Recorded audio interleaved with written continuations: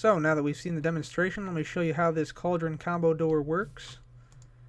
Basically it works because now in the latest snapshot, the cauldrons will output a redstone signal if you have a comparator attached to them. And their signal strength is based upon how many bottles of water they have in the cauldron, so how full the cauldron is. Full cauldron will output a signal strength of 3, as you see here. If you take one bottle worth of water out of the cauldron, it's a signal strength of 2. Take another one out, signal strength 1. And an empty cauldron does not output a signal. So what I've done here is I've knocked out the back wall to this combo door apparatus and exposed all the wiring. Let me just get up here and you can see exactly what it looks like. There's a pretty good shot of it right there. And essentially how this works, as I said before, you just have to have the right amount of water in each cauldron. And you can choose any combination you want. The combination lock I chose to go with is 1. So 1 bottle's worth of water in this cauldron, 2 in this cauldron, and 3 in this cauldron. So if I take 1 bottle's worth of water out of this cauldron, essentially what happens is the signal strength from this comparator, as you'll see here, it's 3 right now.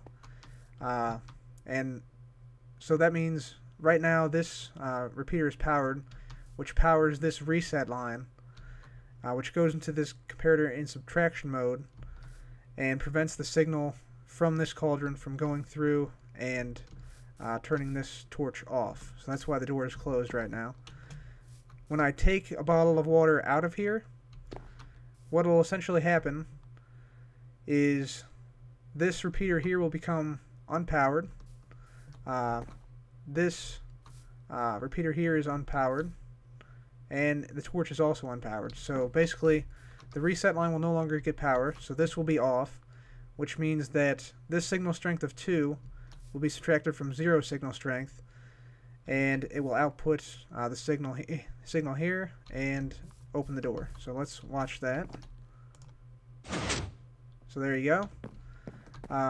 And as I said before, the only combination that will work is 1, 2, 3. So if you, for example, were to take 1 bottle of water out of this cauldron, it'll close. Put it back in, it'll open up again.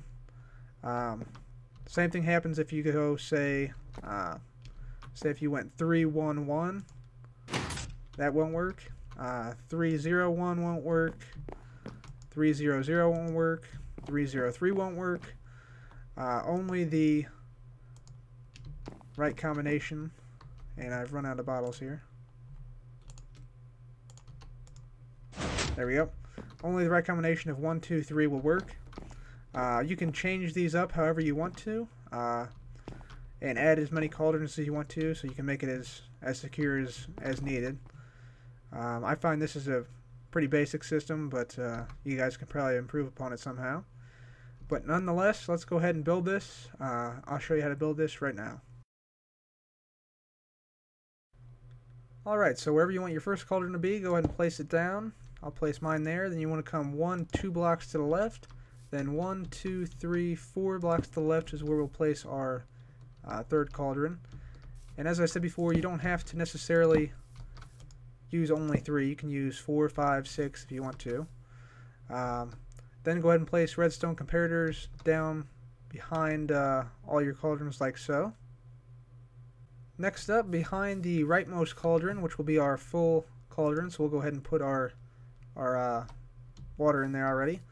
We'll go ahead and go out 1 block, and we'll place a comparator down. Then we'll go 1, 2, another comparator, and right-click this to put it in subtraction mode. Next we will get some repeaters, and we'll place 2 redstone down, followed by another repeater there. And this is where your output will be, so we'll draw this out, and we will put a redstone lamp at the end to indicate our signal has arrived there. There we go. Okay, next we'll go ahead and work on the middle cauldron, which is the 2 bottles cauldron. So it has 2 bottles worth of water in it. So we'll come behind it, and from this comparator we'll go ahead and come out 1, 2, 3 blocks, put down a repeater facing toward your output there, and then hook up this repeater to the comparator, which is in subtraction mode.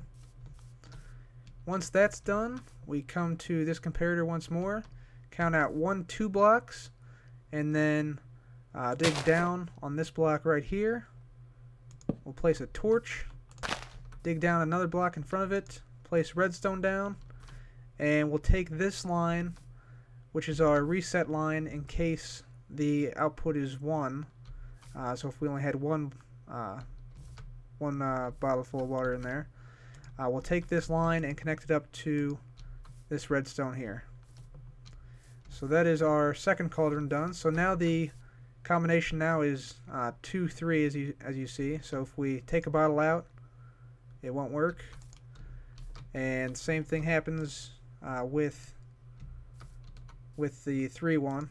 If you take anything out of that, it won't work, no matter what the input is.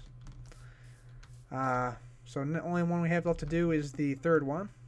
Okay, so the third cauldron is our 1 bottle cauldron. So we'll just get it down to 1 bottle's worth of water. We will then go ahead and place a block right behind it with a torch on the side, and put redstone on the side that the torch is on.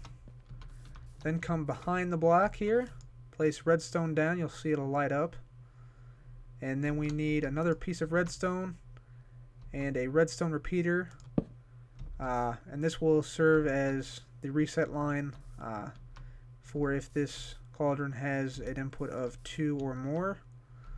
So now your lock is complete, and this will output whenever the combination is 3 bottles of water in that cauldron, 2 bottles of water in that one, and a full cauldron for that one.